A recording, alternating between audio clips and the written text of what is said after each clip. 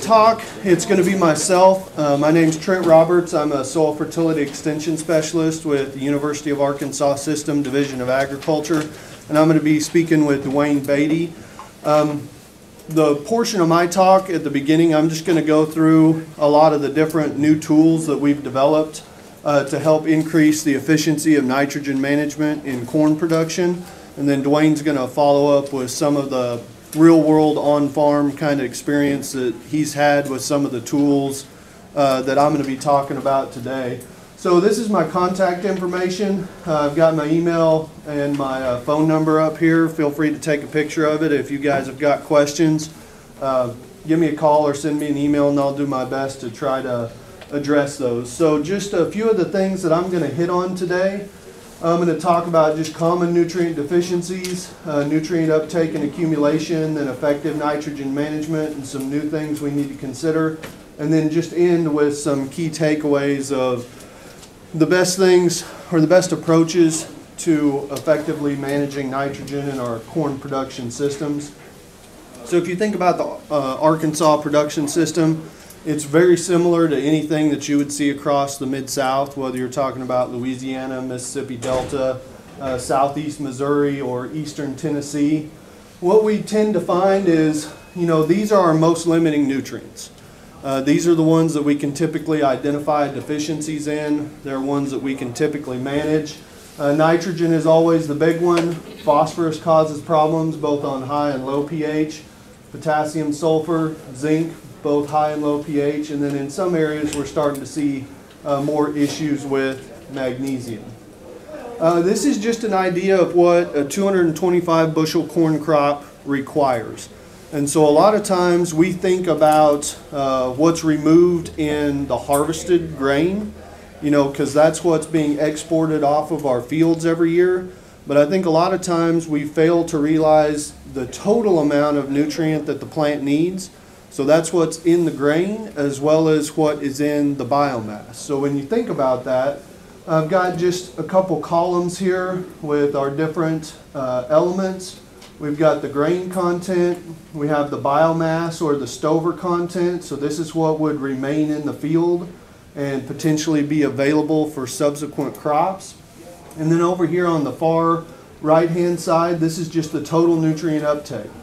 So when you think about this 225 bushel corn crop, we need 250 units of nitrogen to produce that 225 bushel corn crop, right? Roughly 100 units of those nitrogen remain in the residue, and about 150 of those units are removed in the harvested grain. And so when you start thinking about, okay, well, how do we set our nitrogen rates and why do they differ in different regions of the country? In Iowa, they grow 200 plus bushel corn with 150 units of nitrogen. We need to apply 220 plus units of nitrogen to get that same yield. Well, the difference is they got a lot more nitrogen in their soil that they can take advantage of. But whether you're in Iowa or Arkansas, you still need that 250 units of N to maximize that yield potential. And so I always like to just remind people how the corn crop grows, because what this ultimately influences is how and when we need to manage those nutrient inputs. And so if you look, this is just growing degree units here across the x-axis, and then we've got the V stages and reproductive stages also listed there. But this is just the dry matter accumulation. So how quickly it puts on leaves, ultimately how much biomass is generated, and how it's partitioned between the grain. We've got our tassel cobs, we've got our leaves, leaf blades, different plant portions. Ultimately, once we hit that V6 growth stage is when we have this huge accumulation of biomass. Everyone that's grown corn, right, you get to that V4, V5 level, you leave for a week and you come back and you've doubled your biomass, right, in a week's time. So it happens very rapidly. So we need to keep that accumulation in mind when we start talking about the best places to apply fertilizer and how to manage them effectively. So this is that same graph, but what we're looking at is nitrogen uptake and accumulation. And if you notice, our nutrient uptake, specifically for nitrogen, follows that exact same trend that we see for biomass accumulation. Well, what does that tell us? Well, it tells us when we hit that V6 growth stage, we know that that plant is going to have a huge demand for nitrogen through the next few weeks. Well, knowing that, we can better time our application rates and timings to match when that demand is going to be happening in the field to help improve our efficiency. And so I always like to hit on corn yield components. And so if you think about the things that contribute to corn yield, there are really four big ones that we need to emphasize. The first one is just plant population, right? The number of seeds that emerge and make a viable plant. I always like to remind people, nitrogen is not going to do anything for plant population, right? So nitrogen can't influence your plant population, right? That's your seeding conditions, your emergence conditions, those types of things. As we move into the season, the next yield component is the number of ears per plant, right? Corn has the potential to set multiple ears if conditions are right, but ultimately, that's the first yield component that can be influenced through nutrient management. Right? That happens at the V3 growth stage. The next one is the number of kernel rows per ear. So we're typically setting that somewhere about that V5 to V6 growth stage. And then as we start to move later, get close to tasseling, we have the number of kernels per row, and then ultimately we have kernel weight.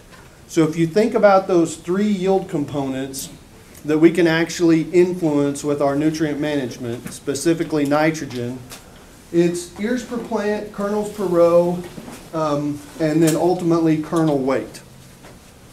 So if you think about these timings, V6 is when we're setting kernel rows per ear.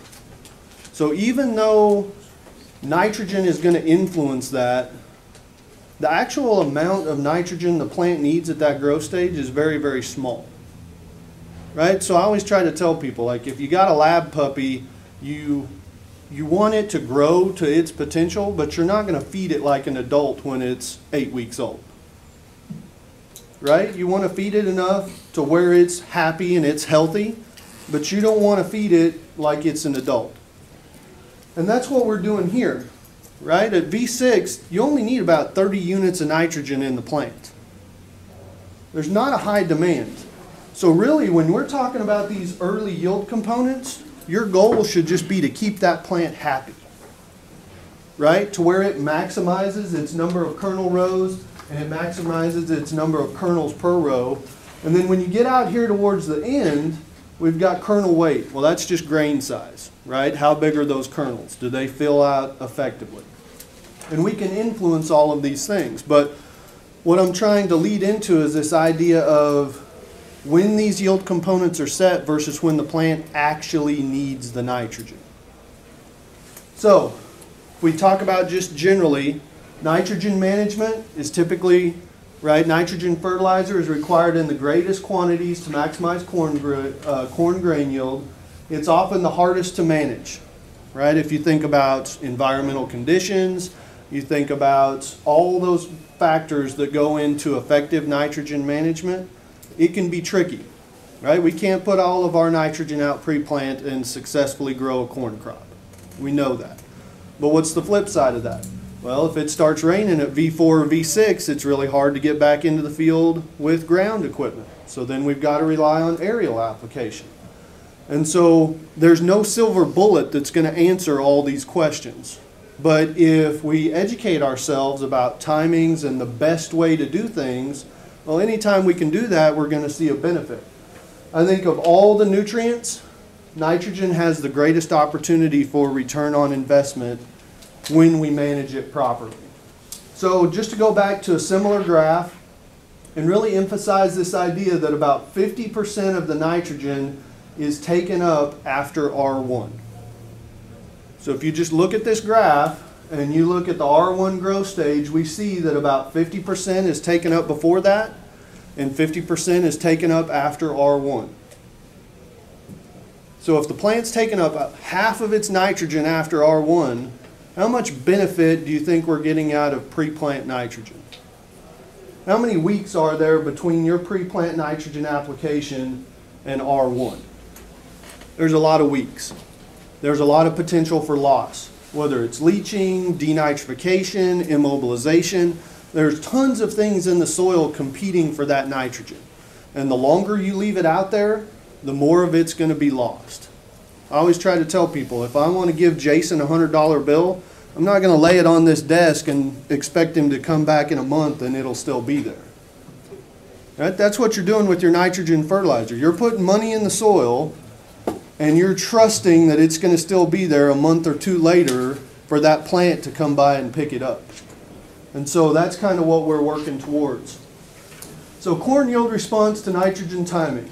I'll be the first to admit, I show this data for the sensational quality of it.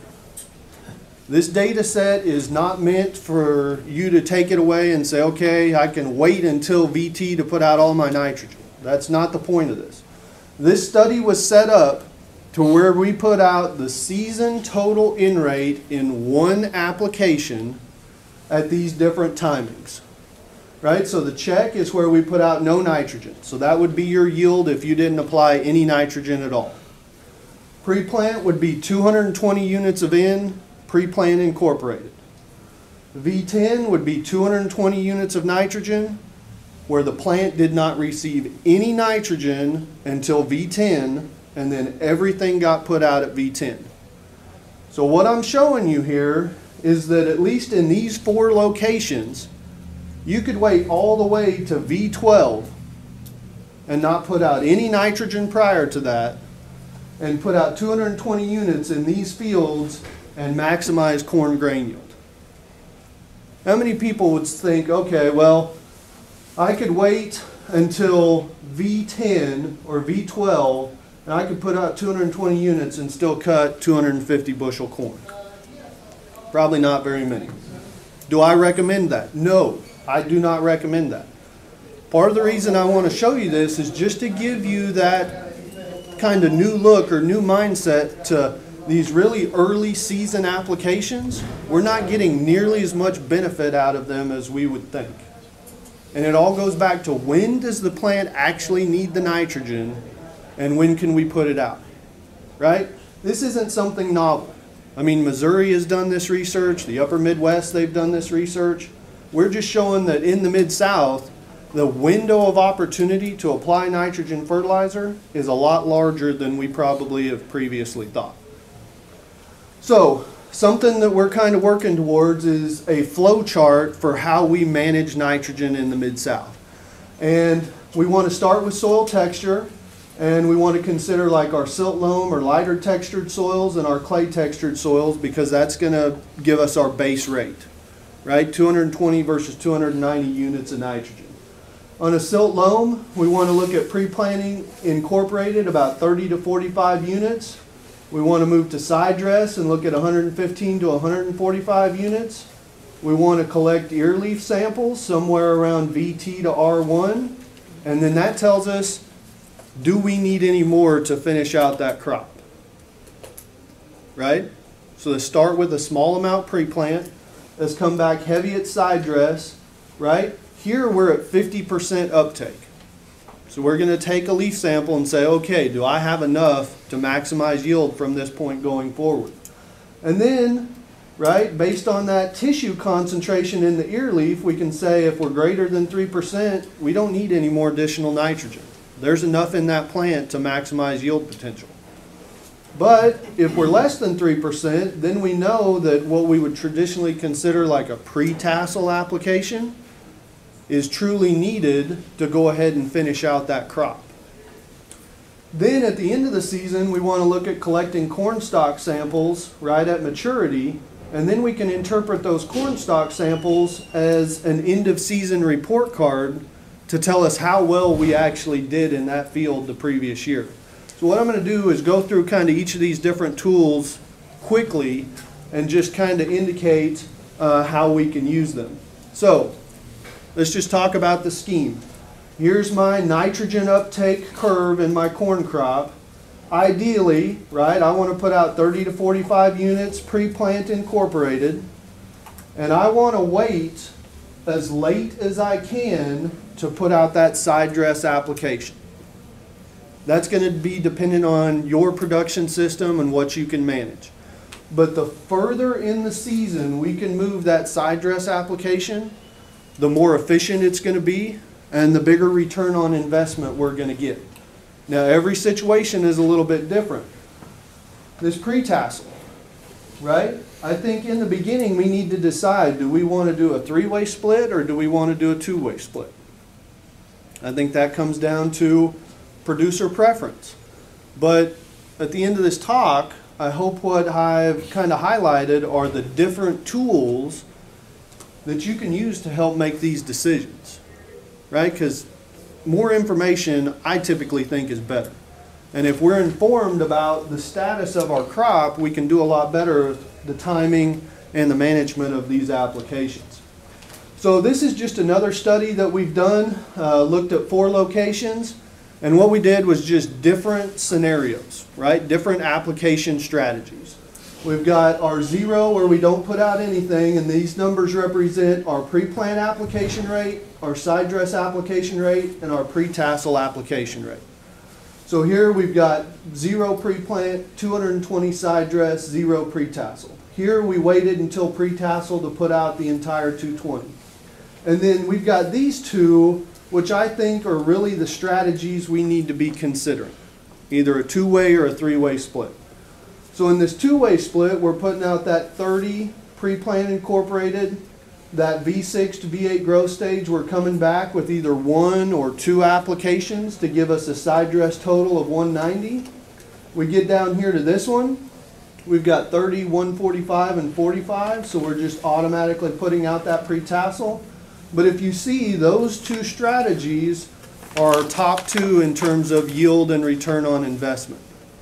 If you look at these 2 here in the middle, what you'll find is if I use that same season total in rate, but I go real heavy on this pre-plant, even though I'm putting out the same rate, I don't get the same yield potential across all locations.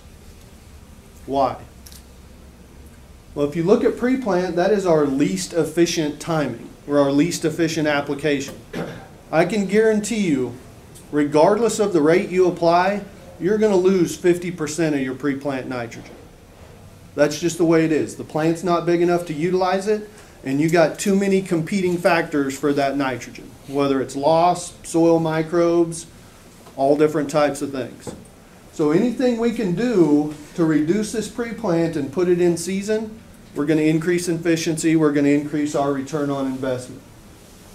The next thing that we've done is really looked at tissue nitrogen in the leaf as a predictor of how we need to manage nitrogen in those later vegetative growth stages as well as reproductive. And so if you look at all the work that we've done, the magic number is 3%. So once you hit the V10 growth stage, you want to maintain a tissue nitrogen concentration greater than 3%. And if you do that, you know that you have optimal nitrogen to maximize yield. So I get a lot of questions like, okay, well, let's say I go out at V10 and I take a leaf sample and I've got 3% nitrogen. What do I need to do? Well, if you're at V10 and you're at 3%, that tells you you've got adequate nitrogen in the plant, but you probably need to put some out because as that plant continues to grow, what's going to happen to that nitrogen concentration? It's going to drop, right? But if you're at V10 and you're at 3.5% nitrogen, chances are you're set for the rest of the season. Because even as it puts on biomass and it dilutes that nitrogen and lowers the concentration, you're still above optimal. But what this gives us is it gives us a threshold and tells us between V10 and R1, we want to stay above that 3% line. And as long as we stay above that 3% line, we can be assured that nitrogen is not going to be limiting our corn yield. So the next thing is the corn stalk nitrate test. So we've been doing a lot of work with this in Arkansas and the Mid-South. It's a post-season tissue test, so it doesn't do anything to help you for the current growing year, but it's an end-of-season report card that basically tells you how well you manage nitrogen in that field during the year. Now, not something new, right? They've done this in the upper Midwest, New York, all across the eastern seaboard. The difference is in our production systems where we irrigate and where we have different soils, we have to have our specific thresholds and concentration ranges. So the one thing I want to really point out is the numbers we use here are going to be very different than you see out of the Midwest or other non-irrigated corn production systems.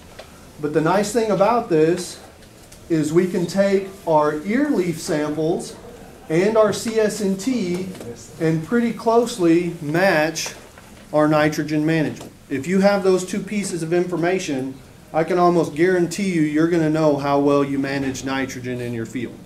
And so it's just about what tools are available, what information can we gain from those tools, and then ultimately how does it influence our management going forward. So if we move on, the one unique thing about the CS&T that we've developed, which no other state has been able to do, is we can use that value to estimate how much you over-applied nitrogen. And so this is something I'm actually really excited about, because what it does is it says, okay, I can take your CS&T value from that end of season, and I can look at the concentration and I can tell you how much you over-fertilized. So in this particular situation, if you had a CS&T of 4,000 parts per million, that means you had 160 units more nitrogen than you actually needed to maximize yield in that field. So, granted, that doesn't help you for the current production year.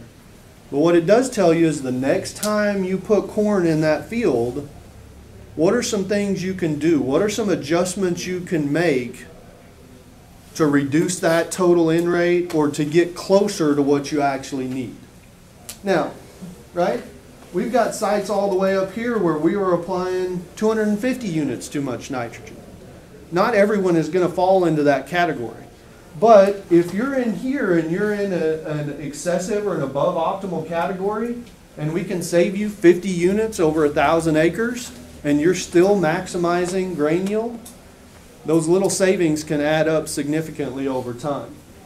This is just an example. I'm just going to point out a few things. I know Dwayne has several of these examples that he's going to highlight. But this is just a report from that CS&T. So you can see the samples that you send in, what the individual concentrations are. We give you your average, and then we just have a management suggestion. And as an example, I used excessive. We're going to change this to above optimal, right? With the idea that if your CS&T values are this high, you put out 120 units of nitrogen more than you actually needed. That's a significant cost savings that you can potentially realize down the road. Switch gears real quickly. Anybody that's using surface broadcaster urea, we need to be thinking about urease inhibitors. And so in certain situations, I think there's potential that ammonia volatilization loss can still be significant, especially on our high pH soils. These are all the different products that we've tested and recommend as urease inhibitors. If something's not on that list, chances are we just haven't tested it. And so, you know, if you've got a product that you're interested in, let us know and we can try to get it and test it. The one thing that I'll tell you is regardless of the product, it all comes back to active ingredient. And so if you're thinking about active ingredients, most urease inhibitors use NBPT, and the percent concentration highly impacts our use rates. So if you think about the original Agritane, it was about 20% NBPT, and that's why we recommended 4 quarts per ton. When you look at some of the newer products, they're up around 26% NBPT, so you can get by with about 3 quarts per ton. Some of the latest stuff that's coming out is very high concentration, anywhere from 36 to 50% NBPT. You can get by with 2 quarts per ton of urea on those, right? But it all goes back to the active ingredient and the proper rate to effectively eliminate that ammonia volatilization loss. So, in irrigated corn production systems, I think the majority of producers are probably consistently hitting their yield potential, right? When you think about an irrigated production system, I would say most producers you're not going to see a 50 or 100 bushel yield increase from some management practice, right? I think in our irrigated production systems, specifically corn, where we have the greatest benefit is increasing our efficiency. So maintaining that yield potential with less inputs. And I think nitrogen is one of those places where we can make some huge gains in efficiency, get some big return on investments, and become more profitable. Corn is not as sensitive to early season nitrogen as we would like to think. You know, I'll be honest, when I started working in corn in Arkansas, people said, well, if I don't have 100 pounds out pre-plant, I'm already in trouble. And, you know, I don't know anything about corn, so I didn't know any better. So I said, well, why don't we test it and see? And when you go through all this stuff and you think about when the plant actually needs the nitrogen, and when we do the research to show that pre-plant's not very efficient, well, we learn really quick that it's not as sensitive to that early season as we have previously thought. So keys to success with pre-plant, I don't think you ever want to put out more than 45 units on a silt-loam soil. Remember what I said earlier, you automatically assume you're going to lose half of that, whether you put out 30 units or whether you put out 90 units. I got a question. Do you need to add that half back in to your total nitrogen to hit your 220 mark? Nope, you don't. What I would recommend is, well, so you probably should put it at your side dress or your pre-tassel, but I think what you want to do is experiment in your situation. And so go ahead and maybe leave it off of your side dress and then take that tissue sample and see where you're at. And if you're at 3.5% at V10, then what you cut out at pre-plant you don't need. But if you're at 3% at V10, then that pre-tassel is going to do you a lot of good. And so I wouldn't just automatically add it. I would say, okay, well, let's go out and let's gather more information before I just automatically put it out. I think we want to incorporate pre-plant nutrients. I don't care if it's nitrogen, phosphorus, potassium, or zinc. If you're not taking the time to incorporate it, you're not taking full advantage of those nutrients. It just goes back to placement and availability. I just put these diagrams up here to just visually give you an idea of that. When we surface broadcast flat and pull beds, all those nutrients are in the bed. When we pull fresh beds and broadcast, it's usually pretty evenly distributed. If you have stale seed beds and you broadcast in the spring, where does all of that fertilizer go? It goes into the furrow. Now, it's not necessarily going to be lost, but if you look at our research, it takes to V8 before the corn roots are down there to get that fertilizer in the furrow. So if you put it out, broadcast on stale beds and don't re-pull the beds, you're not getting any of those nutrients till V8 because the corn roots aren't down there. If the roots aren't down there, it can't get the nutrients. So when we talk about side dress, my emphasis is just going to be a wide window of opportunity.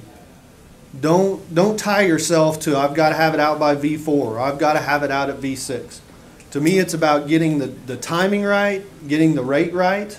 And I mean, I think in a lot of cases, if you manage it correctly and you have to put it out by plane, even though that application cost is a little bit more expensive, you're going to get a bigger return on that investment than if you just say, I've got to knife it all in at V3 because that's the last time I can get across the field with my UAN rig. If you actually pencil out the return, the cost, later in the season is going to be better. Incorporation, either through rainfall, using a knife rig, or irrigation, the sooner we can get that nitrogen below the soil surface, the quicker it's going to be available for plant uptake, and ultimately the higher efficiency we're going to see. So, wide window of opportunity to apply nitrogen in corn. We want to move more in season to improve efficiency. We want to use different tools to ensure maximal yield potential. Phosphorus, potassium, sulfur, and zinc are critical for high yielding corn. I think the biggest misstep that I see in row crop production, whether it's corn, rice, cotton, whatever, is you put out nitrogen for 250 bushel corn but you don't put out zinc for 250 bushel corn. That makes absolutely no sense. Because the money you spend on nitrogen for 250 bushel corn, if you don't put out zinc for 250 bushel corn, and you only cut 150 bushel corn, all that extra nitrogen you just pissed away. So if you're not managing these other nutrients for your high yielding production system, all that extra you're putting out in nitrogen, you're just wasting. And so pay attention to these other nutrients. Be smart about when and how you cut rates. I think one of the most underutilized things we have, especially in Arkansas, is poultry litter. Anytime you can get your hands on poultry litter, it's a great nutrient source. A lot of times the nutrients per unit are much cheaper than what it would cost you with synthetic fertilizer. And the P and K is immediately plant available. Acknowledgements. I just want to thank the Arkansas Corn and Grain Sorghum Promotion Board. All the research that I've done and kind of showed and talked to you about today has been directly supported by the funds administered by that board. I'm just going to put this up real quick so you can see it, and then I'm going to switch over to Dwayne's presentation so that he can start his talk. The 3.5% for the nitrogen, before your pre-tassel shot. Since it's a percentage, is that based on whatever yield goal you are shooting for? Or No. is that 3.5% for a 225? What? So when you look at those nutrient concentrations in leaf tissue, basically what you're saying is it's kind of like taking your temperature, right? Like I can tell if you have a fever whether you weigh 150 pounds or 350 pounds. That's the way you have to look at tissue concentration. Okay, so 3.5%. If I've got 3.5% at pre-tassel, what is my yield? What yield potential are you saying that 3.5% is efficient for? So what I would say is 3.5%, you can cut 400 bushel corn with 3.5% in the leaves at R1 or B12. But you got to realize the problem is you've got so many other factors that control that. Very rarely is nitrogen your limiting factor in an irrigated production system.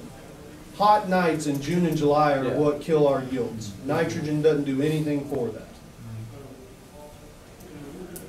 What's your opinion between dry and 32%? So I think there's no difference. So nitrogen is What about nitrogen. loss in between those two? So I don't think there's much difference in loss. When you do UAN 32%, I think there's a little more potential for loss just because a quarter of that nitrogen is nitrate. So if you put out UAN 32 and you get a big rain, there's a chance you could lose that. With urea, you're not nitrate yet, and so you've got a little bit more time before you have that denitrification loss that you might have with the nitrate in UAN. Even if UAN is knifed in.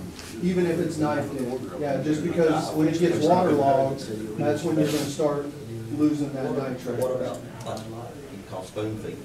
After you put out 45 units pre-plant or 50 units pre-plant, I think it's to be 3 just 100 pounds at irrigation, every week, or rain or irrigation up to tassel. I mean, I think if you have a pivot and you want to fertigate, you can do that effectively and cost effectively. If you're not using overhead or sprinkler irrigation. Well, if you're using an airplane, they're charging you by the pound anyway, so if you're gonna run 350 pounds, why not split it 3 times instead of 1 or 2? You could, but I think when you pencil it out, if you're gonna use an airplane, if you go out at V8 or V10 and put it all out at once, it's I'm saying, yes. No, that's what I'm saying. It's better to just put it out in one big lump sum. If you go late. Yeah. If you go early, you want to split it up. Well, and the thing about burning corn early in the season is it's purely cosmetic. So, I mean, those leaves, you got to realize after a couple weeks, those leaves don't even see the sun anymore. So even though they're burned, it's not influencing your yield potential. There's some nitrogen to zinc ratios that you like, or those are the soil tests. No, just because your orders of magnitude difference. When you're talking about nitrogen 3.5%, you're talking about 20 parts per million of zinc, and they're just so far apart. gonna put out 225 nitrogen, you need to have at least so much seed. I would just say whatever the soil test recommends is the optimal. I'm gonna find a place to set out of the way, sorry. Okay, I'm Dwayne Beatty, I'm a crop consultant from South Arkansas. This will be my 5th growing season, so I'm pretty old before I started consulting. Had 30 years experience, so I thought I knew a little bit something about growing a crop. I know now I don't know nothing, you know, and it's the main aspect of growing corn, as Trent has said, is nitrogen management. Although when we start looking at nitrogen management, another thing he mentioned was PK, zinc, sulfur, all of that's got to be in supply also. So the one thing about nitrogen that is so problematic is the potential for loss, either through volatilization or leaching, and that stewardship management that's come into play so importantly is another factor in the nitrogen management. I'm stealing this from Trent. I'll tell you now, Trent, I'm stealing a couple of your slides, but you know, and this was what I saw what he was presenting in 2018, but for years before that, he was telling us to pull back the pre-plant nitrogen we put on these crops because of the simple fact of corn cannot take it, and he's talked about that. So just to move our nitrogen more in season. And then this really caught my eye was the fact that you know, we can still have 50% of our nitrogen uptake after that R1 growth stage. So in 2018, visiting with Trent, we talked about these tools for nitrogen management. I implemented the ear leaf tissue samples and cornstalk samples on 7 fields. Now I'm just presenting data from 4 of these fields today, but as we look at these first 2 fields, both of these fields are on the same grower. Both fields were done exactly the same way. As you notice here, this first field, the CEC is 8, so it's kind of a sandy field. I was real concerned about nitrogen loss in that field. And then you look at this other field, CEC of 15, just a good solid silt loam field. And the thing about these fields now, even though, well, they're grid soil sampled, so I went in on the 2-acre grid and collected these samples, thought I would be helping on reducing the variability of these samples. And also, that was a way I could carry it back to, you know, something maybe we could correlate back to. But as we look through the nitrogen management on this grower, when I first started working with him, he was 90 units of nitrogen pre-plant. We got him down to 60 units, and I wanted to get him on down lower, but 60 units is where he's at right now. But so we put out 60 units, and then he's 32%. And I'm a little bit fond of 32% liquid nitrogen also, or 28005, either that, but I like liquid nitrogen. But he puts out a good slug at the V3 to V4 range growth stage, which is 90 units. Followed it up with the urea and ammonium sulfate, and then I've always implemented a pre-tassel nitrogen for the last several years. I think that's a good way to split our total nitrogen, and irregardless of what the total nitrogen is, we implement that pre-tassel nitrogen. Now, one thing that I did do in 2018, after seeing the data that Trent was showing about the 50%, 40 to 50% of the nitrogen uptake is after that R1 growth stage, I had been with our pre-tassel of coming in at V12 to V14, you know, somewhere 10 to 14 days before you'd ever see a tassel coming in the field, and that's when I'd put it out. So that year in 2018, we went to just a few days before tassel emergence and put out the pre-tassel. But on that field, on them 2 fields, his total nitrogen is staying in that 240, 245 range. So as we look at the ear leaf samples collected from that field, we see here in the sandy field with the CEC of 8, it was 3.5. and then we get into the good silt loam field, it was still at 3.39. So very good tissue samples, which I was expecting that because we had already put out the preseason pre-tassel nitrogen when we pulled them samples. So I was really thinking that we was in really good shape on that. And then when we look at the cornstalk nitrogen results from this field, this is the sandy field. We're in excess.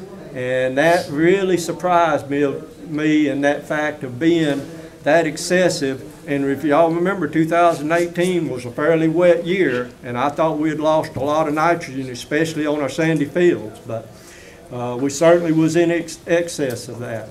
So in the field with the CEC of 15, again, we was pretty high on our nitrogen, but we was in that optimum range. So felt good, but let me put another disclaimer out here. This is 1 year data, and I don't put a whole lot of faith on just 1 year of samples or something like that. And that's where I had every intention in 2019 pulling samples on fields again and at least having a couple of years to make any changes or whatever. But well, 2019 wasn't kind to me, and I wasn't able to get the samples pulled.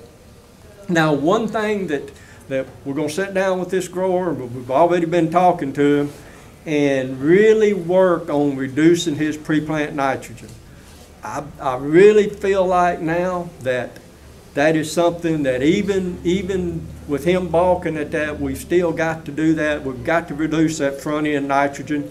And then I think even with reducing just 20 units of nitrogen on that field, we'll still be in optimum range on our corn sample, our corn nitrogen stalk samples at the R6 growth stage. So that was them two fields on the same farm.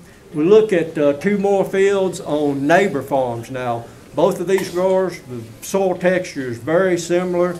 It's a prairie type silt loam soil, and the CEC on both of these fields is 8, so it's thin soil, and this soil is very, it doesn't hold nutrients well, and you can't build nutrients. But this grower is really on board with low amounts of pre-plant nitrogen, but then going into spoon feeding through the year. We come in as soon as we can row it good and put out some urea and ammonium sulfate, then come back with 2 more mid-season applications of urea. All of these are with a urease inhibitor, and then we come in with our pre-tassel to get him up to that total of 226 pounds of nitrogen on this ground. Then this other grower, neighbor grower, very similar soil texture. We're at 40 pounds of pre-plant, and then we have 2 splits through the mid-season with urea and sulfate, and then coming back with some urea at that V8 to V10 growth stage, and then our pre-tassel. So again, we're in that 223 total nitrogen, total pounds of nitrogen on them fields. If we look at our tissue samples, where we really spoon-fed the nitrogen on this first field and had the very low pre-plant nitrogen, we're at 3.25%. So we're over that 3% critical range. Now on this field that we had the higher amount of pre-plant nitrogen, the 40 units of nitrogen pre-plant, we're right there at 3. So I thought, well, still we're in good shape. When we look at the cornstalk samples, this is one thing that we're all worried about on this soil texture. It's just this, we just can't hold nutrients, whether it's nitrogen, PK, whatever. Back up. We see we're in that 5, so very low. Even though at the tissue sample we were 3.25%, we lost some nitrogen there. And again, this 1 year of data here, so I really wasn't. I was wanting to get another year in here also. And then if we look at that other field where we had the higher amount of nitrogen out pre-plant, again similar in that 45. What I would like to do on these fields this coming year, I want to bump that pre-tassel nitrogen and see if we can get with having adequate nitrogen levels at our ear leaf tissue samples, and then increase our pre-tassel from the 46 pounds of urea and of nitrogen, and increase it to that 69 pounds of nitrogen in them fields. This other field, I consult the soybeans on this grower. He pulled his own cornstalk samples. He didn't get ear leaf samples, but pulled cornstalk samples. He had a cover crop in there on this field. And if we look at this in this field, you notice one thing, it is some sandy ground, CEC of 6. He had 2 timings that he terminated the cover crop on part of the field, and then the other part he terminated the cover crop at planting. And we've got the cornstalk samples from them 2 termination dates. But this grower is one of the most organized there is. He has an iPad in every tractor. When he goes into the field for an application, he sets that application in there, and when he leaves the field, he stops it. So it really surprised us when we had some question on some of the nitrogen on it. But he is real adamant on the real low use rate of nitrogen, and the only nitrogen he puts out is in his in-furrow application with some potash. With 2 pounds is what he starts off with, and then certainly comes in with ammonium sulfate, and then has 2 applications in the mid-season, and then comes in at an early pre-tassel at V12 to V14 with urea. So he's at a total on this ground of 240 pounds of nitrogen. Now, again, he knows he put out the 57 units of nitrogen. He thinks he may have even went to 69 units at this application. So he had at least 240 units of nitrogen on this field. So we look at the cornstalk samples that was taken from these fields. This is where the cover crop was terminated 7 days prior to planting. He was in that optimal range. To me, I think that's an ideal range. We're above the critical, but we're not way above. And then as we look at the cover crop that was terminated at planting, in this part we was at 29, so just a little bit low, but again, I kind of wish we'd have had tissue samples to know where he was at mid-season, and to have that other little bit of data. But again, this is just some data that he asked if I was interested in, and I said, yeah, I'd like to look at it and see. So that's what I've got. I certainly appreciate the work of the university system and all of the help that they provide us. Certainly the Corn Board for the funding, and this conference is one of the best conferences there is. And with that, I'll take any questions if we have time. Yes. I guess my thoughts have changed on having to get the corn planted in March, early April, but we got rice in the mix, and if we don't get our beds up in the fall and roll down, can't count on getting the corn planted. So as far as incorporating that pre-plant, if you're putting in furrow with that nitrogen you're putting in furrow, carry it along until it can grab that fertilizer that falls down in the middle. Maybe for you or Trent. Well, the in-furrow, but if you really wanted to get a lot of nitrogen, I'd go with the 2x2 side dress. What, Trent? Yeah, I mean, I think if you're going to true in-furrow, you got to watch your application rates. Yeah, if you go to a 2x2, you can get up to 20 units and still be fine. But anything you can put out at planting is going to do a big benefit to get you to that V8 growth stage when the roots actually hit the furrow. Yeah, that's in an area in extreme southeast corner of Arkansas. Stale seed bed is the norm. They're always going to be stale seed bed. And what them growers are doing is, as soon as they can row the corn, because 99% of that is soybean corn rotation, so they have some residual nitrogen. So as soon as they can row it, if they're not using a 2x2 side rig, then they come in with their liquid nitrogen as close to that bed as they can and knife some nitrogen in. So can I ask a quick question? So regardless of what the tissue sample said, I mean, did you feel like those yields were good in the fields? Yields were adequate, and you know, in that 200 to 250, 225 to 230.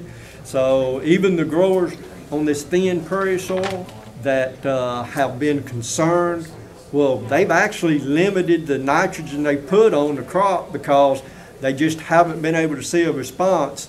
But they was even in that 200 bushel range, and generally their yield is 180, 170, 180. So I feel like I'm hoping they weren't limited to nitrogen, and again, that just goes back to the simple fact of 1 year data, and I really wish I would have gotten the samples in 2019, yes. Trent was talking about earlier on stale seed bed and losing that fertilizer. Did you see where the gentleman had the cover crop? Did that crop seem to be able to get that fertilized quicker, even though it's, you know, did the cover seem to hold that fertilizer? And him putting the 2 units there in furrow, did that corn seem to maybe hold itself better or not? Well, I can't say for sure because I don't consult his corn. So I can't say. I drive by. His older consultant is cutting back on acres, so I took the soybean acres, so it may be a couple of years before I move into the corn. So I'm sorry I can't answer that question. I didn't know if Trent had seen that. Well, so what we've seen is where you're doing cover crops and you're terminating at planting, you want to put those nutrients in furrow below the ground. If you put them out, you know, broadcast on a growing cover crop, they go into the cover crop, and the problem with nitrogen, phosphorus, and sulfur is anything that goes into the cover crop you don't get back until it decomposes. And so that's not necessarily a bad thing, it just changes the timing of when you get those nutrients back. And so, like, if you're using a cover crop, if you're terminating at planting, I would encourage those in-furrow or 2x2 applications, because then you know the corn's going to get it, not the cover crop. What if you terminate your cover crop? You know, if you're doing 2 or 3 weeks before, then it just comes down to that broadcast on the surface, and then it tends to stay more distributed. That's what he. And so it doesn't go into the furrow. Yeah, that's what he. And so you do get it quicker because it stays where it lands. That's what we seen, and I was asking you. Yeah. Because we started really heavy in cover. Almost all of our corn was cover crop last year, and we went to in furrow at the same time. You know how wet it was, and where we didn't have the in furrow, you could see it plain as day. Even though we put the P&K and urea out at planting, we had killed the cover as quick as we could, and it was already dead. So it seemed like it took it in the ground, should have leaked. Yeah. Yeah, I mean, to me, putting out broadcast on cover crop is the same as like a fresh bed. You know, I mean, we've all seen where you've got stale seed beds and you broadcast your PK, nitrogen, I mean, it all just bounces and rolls. But where you've got residue, whether it's cover crop or previous corn residue, it stays wherever it is.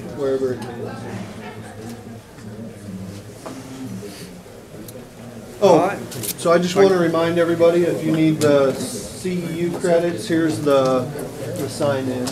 You need that?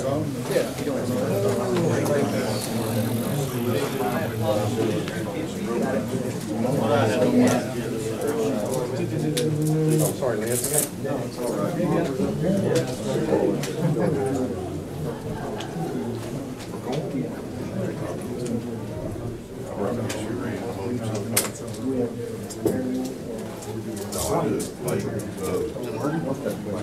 Mine was talking about that Around that lighter ground. Busier on you.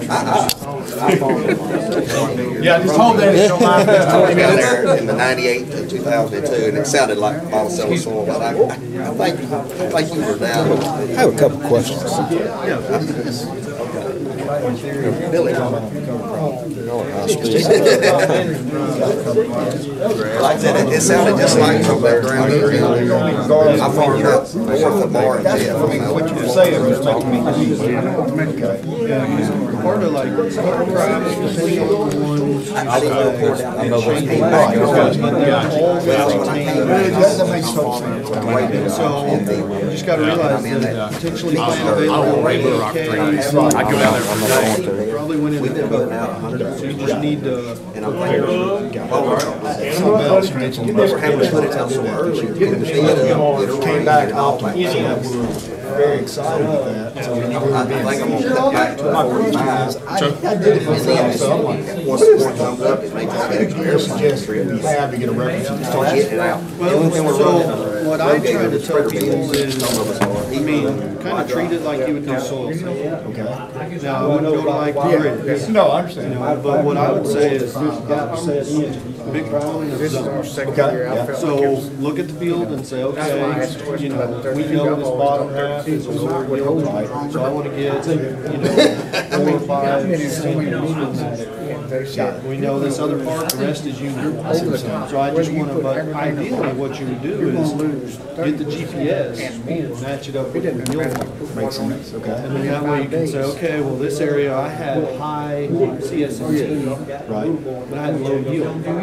So that makes sense because the corn didn't do very good, so all the nitrogen stayed in the plant. Okay, yeah. Right? Or you go to a high yielding area and you have really low CSNTs because it all went in the grain. And so just anytime you can match those things up. That makes sense, okay. My only recommendation is stay 50 feet from the poly pipe. Okay. And how far from the bottom of the field, you back up water. Okay. Right, because you know, a lot of the ends of fields, you're gonna get yellow. Because I'm trying to think of when I did that, where was I when I did that? But like I say, it was suggested we did it. I was actually very shocked at our efficiency, so when you said that, I'm like, man, I'm remembering this, and then what you said, and I'm gonna continue to do it. So, Well, and do you have one of the cutters? I do. Okay, yeah, so to me, that's a lot. Yeah, it is. Yeah, exactly. So, to be honest, I didn't know what the heck I was doing, but you're making me feel a lot better. Maybe I didn't know what I was doing. Yeah, no, sounds good. All right, then, thank you. Yep. What are you working for now? Agro liquid? You know us? Well, Sit down and talk for a minute. so what's funny is I was cleaning out Dr. Dorman's office. Yeah. So, you know, he's been here Yeah. 40 years. He had some agro liquid brochures from the early 80s. Okay. I want to sit down and talk to you. Okay. Putting it out so fast.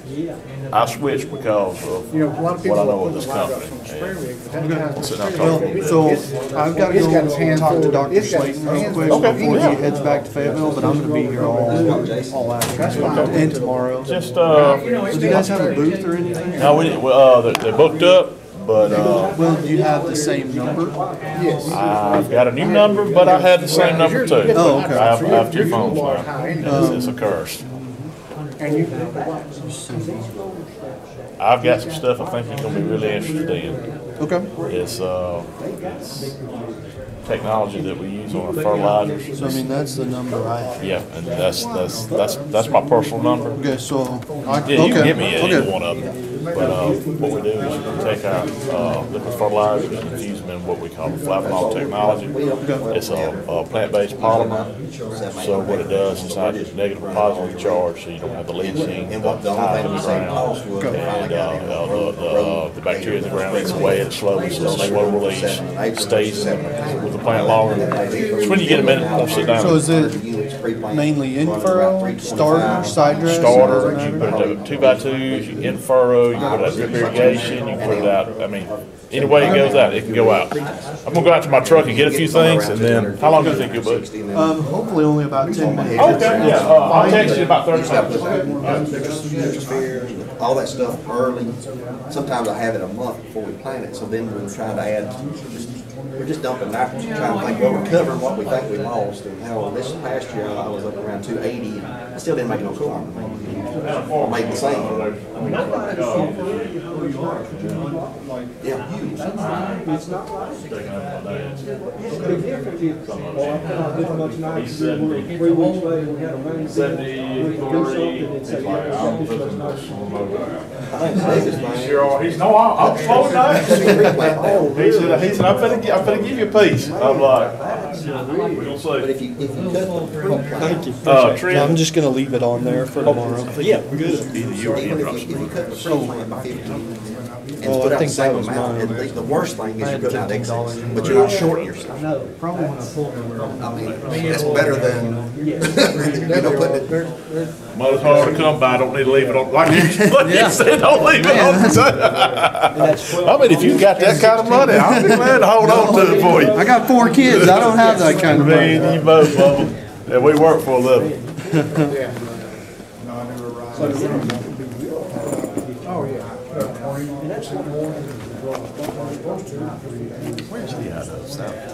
Southeast, yeah.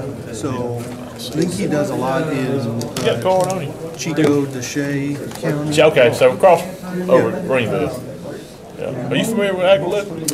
A little bit. What kind of rates, what products do y'all We have? make NP&K, biostimulants, micronutrients. We make full line gamut of everything. It's all liquid. But what differentiates our liquid fertilizers than other, we encase it in what's called flavanol technology. What that is a polymer, plant-based coating that goes over the liquid molecule. Okay. So you don't have the positive and negative charges. Okay. It don't leach. It does not volatilize. The plant's able, very low salt index. You're able to get it closer to the root. Okay, so it doesn't have much salt in It's it. very low. It closer to the root. Plant able to take up 85 to 90% of what's applied. And we've been in business for 40 years. Huge out in the Midwest, up north. We've had some problems in the Southeast just for the sheer fact that they've never put the right man down here. They've always put the guys from up north come down here and try to sell Southern boys. Yeah. Didn't work out. They finally figured it out, hired me. I've done research with Trent for years and years.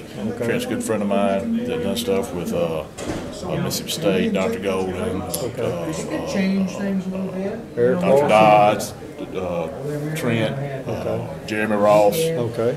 So I So like where are to- you based out of? I am based out of Mississippi, but I cover Arkansas, Mississippi, Boot Hill, Missouri, and Louisiana. I have a lot of sugar cane in Louisiana, so I'd like to come out and talk to you one day, or Yeah. if you got some time while you're here, sit down and Okay. show you a few things. Yeah.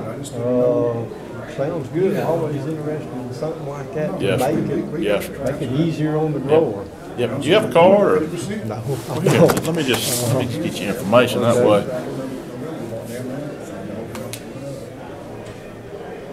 Well, I'll take it back. A little bit cheaper. I think I had saved I'll shoot you.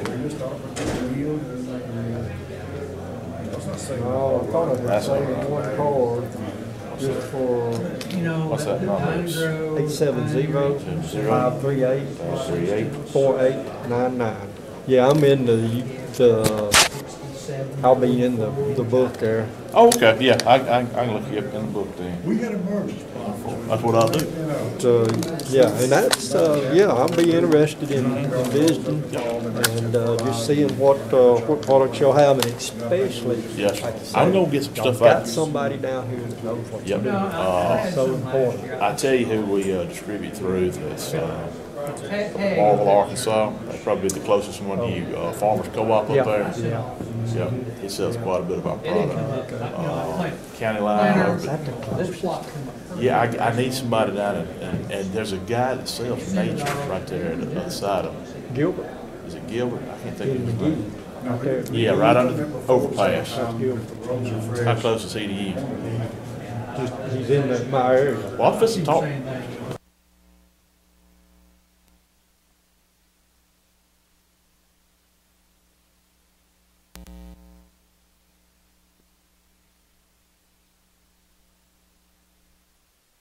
Yeah, well, I'll send you Yeah, I'll my text you here. information. Yeah, I just called you, so Oh, that's my okay. number right Great. there. Good deal. It's short. stoplights. Do what? How's that stopwatch? Good. I'll get out of your hair. I'll talk to you a little bit. That retirement stopwatch, how's it ticking?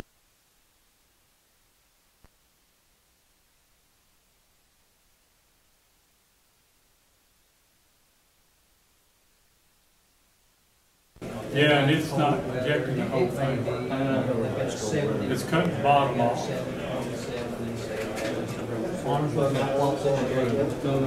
Cuts the top off. Change these batteries before I get ran over. There we go. All right, appreciate your time. You bet, good to see you. When you finish, I'm gonna get beaten. Wayne, you gonna woo us today? Not now.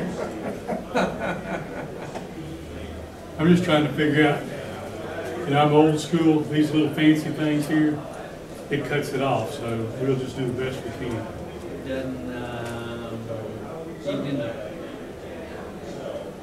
So it cuts the top and the bottom off, but that shouldn't be a problem. It just cuts the bottom of the slides and the top of the slides off. The screen doesn't look like it's in focus. Does it look in focus to you? It could be a little sharper, but I don't know how to. I'm not focusing anymore. Here's the focus right here. Whoops. It's so sensitive. I got old Fox light, but that's some gun. Well, let's see. I don't know this right here. It's on a little trail here. Okay.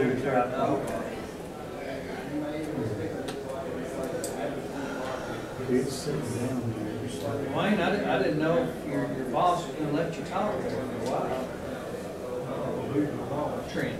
Oh, he's always like that. I've gotten used to it. Yeah. 3 years ago, I was in the same room with him, and he left me less time that year. But yeah, I've gotten used to it. Yeah.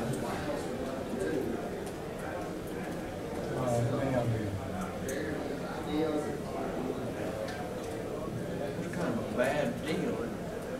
Yeah. See, I don't see any way to make it bigger or smaller. There's a focus thing over here. That's There's a focus, but yeah. But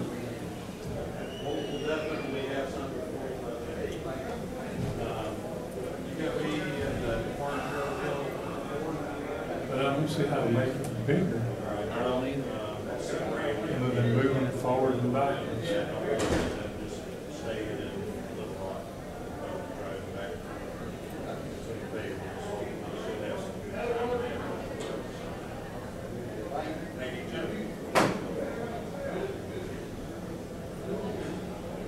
This is a small enough room, but that'll work.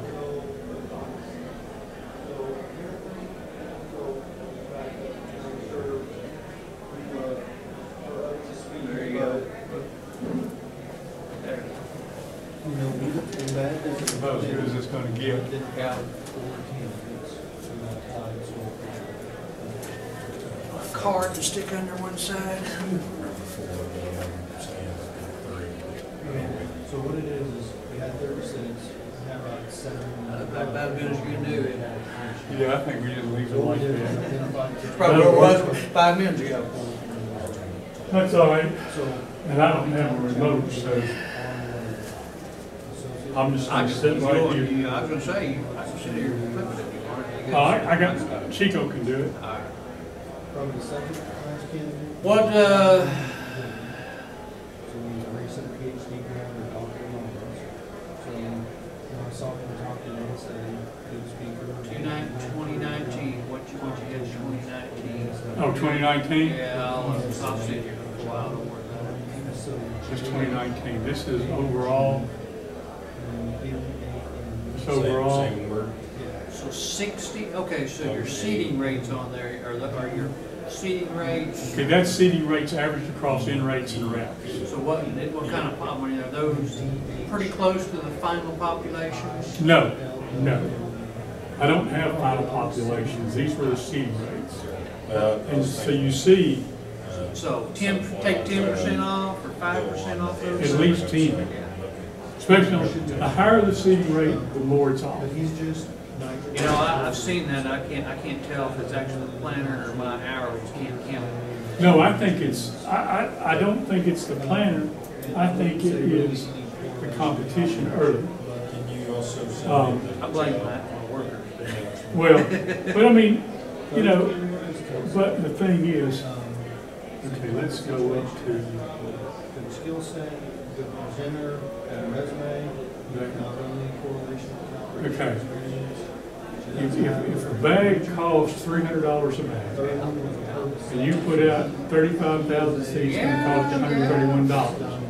If you put out 65,000, that same is gonna cost you $243.75 an acre. Okay, you go down here, we recommend 240. Is that big? Okay, you go up to 320. You go from, and of course, that's the price across there from 200, 250, 300, 340. All that being said. Okay, you take that situation, so you can, if you go 320, okay, our top was 65,320, so that's at $300 a bag, which we're paying more than that, but 243.75 plus 125, you're at $370. It's all said and done. Yeah. So, I mean, it's not even, I mean, I did it because that was the protocol. But Is this decaf, Pioneer, what brand? this is actually a decal variety.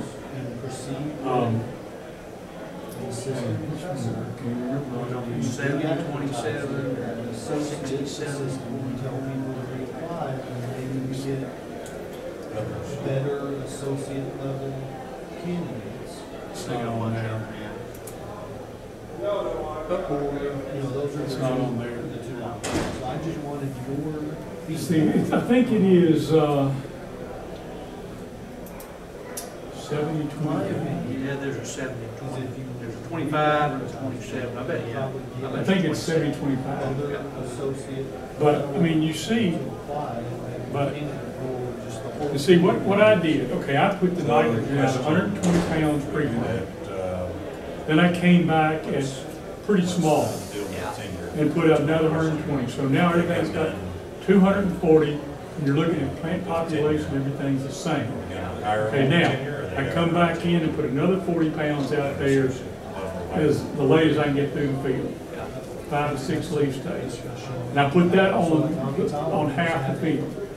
So now I've got 120, 240 and 280. And then I come back at pre-tassel and put another 40 pounds out there as urea. You know, because people think they're taking an advantage there. Well, and my data shows you can if your in rates are low. Yeah. But if your in rates are where they should be, but all it says is that if you end up in a situation where you could have lost nitrogen, then we've shown that you can go as late as tassel and get a response as long as you get incorporated water. As long as there's a reason why the plant needed it. Right. If you lost it, or maybe you only put 200 units out there. All right, or you you put 120 out in the rain and you got hot, and it went from this tall to this tall in 2 weeks. You can't get through there. So now I've got 240, 280, 320. So that's how I got my rates right there. So everything had 240 on it to start. And that's the way I think it should be. Because I'm trying to see what happens if I add more than what we recommend. Now this is behind beans too. Now in 2019, it was behind peanuts, and soybeans. So it had 3 legume crops in a row on there. And so, now what's interesting if you look, okay, this is, oh wait, we got the next one. Okay, this is single row versus twin row. Significantly different in favor. Now this is averaged across all seeding rates and no interaction between seeding rates and row spacing. But, okay, I've got about a 4 bushel or 5 bushel increase in favor of single rows in that year. Now let's go down and look at, this is 2018, 25 bushel in favor of twin rows. Now look at your in rate effects. 255.2, 255.9, 255.8. Now that's average across all those reps plus seeding rate. So how much end rate effect you got there? I mean, there's less than a bushel range there. Now, the other difference, you don't see it over, I mean, you see significant difference between the two, you know, A's and B's. But, so I put the main effect for single row versus twin row. When I come back again, okay, now I've got 1 year single row, 1 year twin row. So what do? Third year goes back the other way. But the 2 years of single row together do not equal the difference that we got in that 1 year where twin rows are better. So, you know, our contention is that with twin rows, is that we've been up in the seeding rate on twin rows with 37, 37.5. Good beds, okay? We're taking that planter, okay, if our yields are equal, we run that planter across more acres. We've got the area shaded more rapidly. So you may be able, so what in effect on 38-inch rows, you've got 38, 38, 38. 40s, you've got 30, 10, 30, 10. So, you know, we basically create a 30-inch row in there.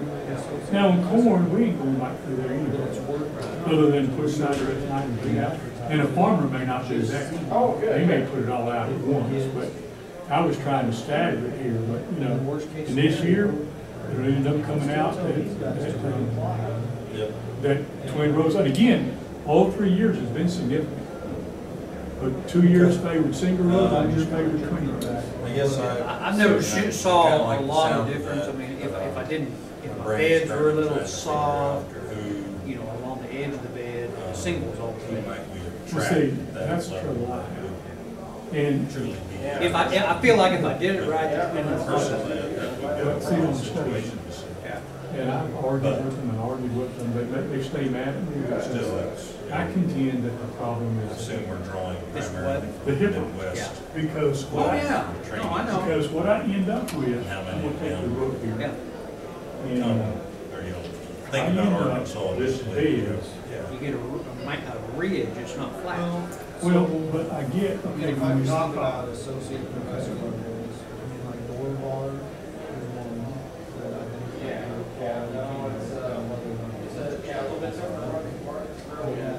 if that's a route we want to go. Plant here, here.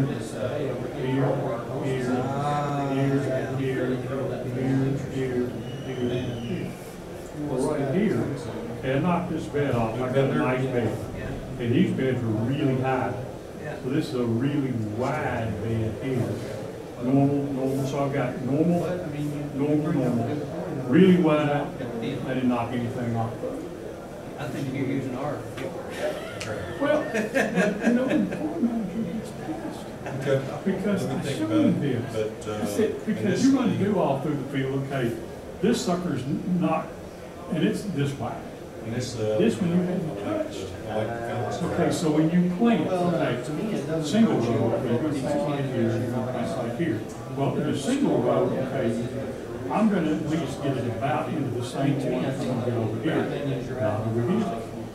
So these rows, and if this is my forage lot, Your harvest. my harvest rows are those two. And so, I mean, We got the hipper, kind of does the same thing, that, you know, I'm taking the tape measure out of there. The twin rows are lined up where they're supposed to. They line up in the furrow, the tractors, you know, plays, cinched down tight. Let me ask you a question. And this one's 41 inches and this one's 30, yeah, whatever, yeah. Exactly. And even on, you know, we got some that's roller bed, you know, just working, field cultivating as a roller bed. There's always a row that's soft. So in other words, they look perfect. You get a soft row. But then you get a rain on it, just like what you're talking about. Oh yeah, it melts down the side. You got one of them that's held up fine, this one's fine, and then this one's gone, slept away. George Ray Walker, who I worked with The first work I did was on farm. All my Clean Road work started was on farm. And George Ray was probably working on Clean Roads in '03. We had the first nitrate test. So we've been doing a lot of work with this in Arkansas and the Mid-South. It's a postseason tissue test, so it doesn't do anything to help you for the current growing year, but it's an end-of-season report card that basically tells you how well you manage nitrogen in that field during the year. Now, not something new, right? They've done this in the upper Midwest, New York, all across the eastern seaboard. The difference is in our production systems where we irrigate and where we have different soils, we have to have our specific thresholds and concentration ranges. So the one thing I want to really point out is the numbers we use here are going to be very different than you see out of the Midwest or other non-irrigated corn production systems. But the nice thing about this is we can take our ear leaf samples and our CS&T and pretty closely match our nitrogen management. If you have those two pieces of information, I can almost guarantee you you're going to know how well you manage nitrogen in your field. And so it's just about what tools are available, what information can we gain from those tools, and then ultimately how does it influence our management going forward. So if we move on, the one unique thing about the CS&T that we've developed, which no other state has been able to do, is we can use that value to estimate how much you over-applied nitrogen. And so this is something I'm actually really excited about, because what it does is it says, okay, I can take your CS&T value from that end of season, and I can look at the concentration, and I can tell you how much you over-fertilized. So in this particular situation, if you had a CS&T of 4,000 parts per million, that means you had 160 units more nitrogen than you actually needed to maximize yield in that field. So, granted, that doesn't help you for the current production year. But what it does tell you is the next time you put corn in that field, what are some things you can do? What are some adjustments you can make to reduce that total in rate or to get closer to what you actually need? Now, right? We've got sites all the way up here where we were applying 250 units too much nitrogen. Not everyone is going to fall into that category. But if you're in here and you're in an excessive or an above optimal category, and we can save you 50 units over 1,000 acres, and you're still maximizing grain yield, those little savings can add up significantly over time. This is just an example. I'm just going to point out a few things. I know Dwayne has several of these examples that he's going to highlight. But this is just a report from that CS&T. So you can see the samples that you send in, what the individual concentrations are. We give you your average, and then we just have a management suggestion. And as an example, I used excessive. We're going to change this to above optimal, right? With the idea that if your CS&T values are this high, you put out 120 units of nitrogen more than you actually needed.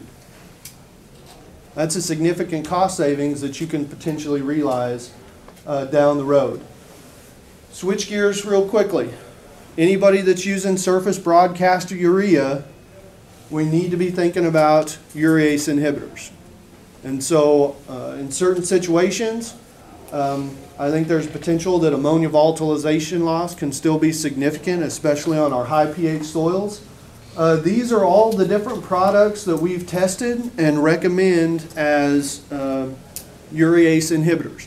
If something's not on that list, chances are we just haven't tested it. And so, you know, if you've got a product that you're interested in, let us know and we can try to get it and test it.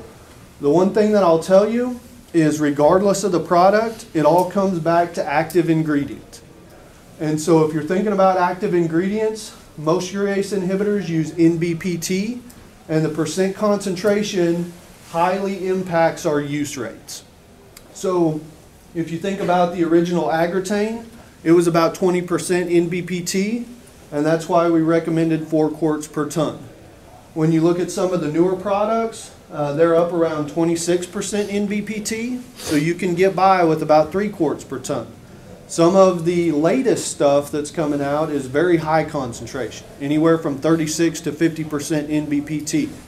You can get by with 2 quarts per ton of urea on those, right? But it all goes back to the active ingredient and the proper rate to effectively eliminate that ammonia volatilization loss. So, in irrigated corn production systems, I think the majority of producers are probably consistently hitting their yield potential, right? When you think about an irrigated production system, I would say most producers, you're not going to see a 50 or 100 bushel yield increase from some management practice, right? I think in our irrigated production systems, specifically corn, where we have the greatest benefit is increasing our efficiency. So maintaining that yield potential with less inputs. And I think nitrogen is one of those places where we can make some huge gains in efficiency, get some big return on investments, and become more profitable. Corn is not as sensitive to early season nitrogen as we would like to think. You know, I'll be honest, when I started working in corn in Arkansas, people said, well, if I don't have 100 pounds out pre-plant, I'm already in trouble. And, you know, I don't know anything about corn, so I didn't know any better. So I said, well, why don't we test it and see? And when you go through all this stuff and you think about when the plant actually needs the nitrogen, and when we do the research to show that pre-plant's not very efficient, well, we learn really quick that it's not as sensitive to that early season as we have previously thought. So keys to success with pre-plant, I don't think you ever want to put out more than 45 units on a silt loam soil. Remember what I said earlier, you automatically assume you're going to lose half of that, whether you put out 30 units or whether you put out 90 units. I got a question. Do you need to add that half back in to your total nitrogen to hit your 220 mark? Nope, you don't. What I would recommend is, well, so you probably should put it at your side dress or your pre-tassel, but I think what you want to do is experiment in your situation. And so go ahead and maybe leave it off of your side dress and then take that tissue sample and see where you're at. And if you're at 3.5% at V10, then what you cut out at pre-plant you don't need. But if you're at 3% at V10, then that pre-tassel is going to do you a lot of good. And so I wouldn't just automatically add it. I would say, okay, well, let's go out and let's gather more information before I just automatically put it out. I think we want to incorporate pre-plant nutrients. I don't care if it's nitrogen, phosphorus, potassium, or zinc.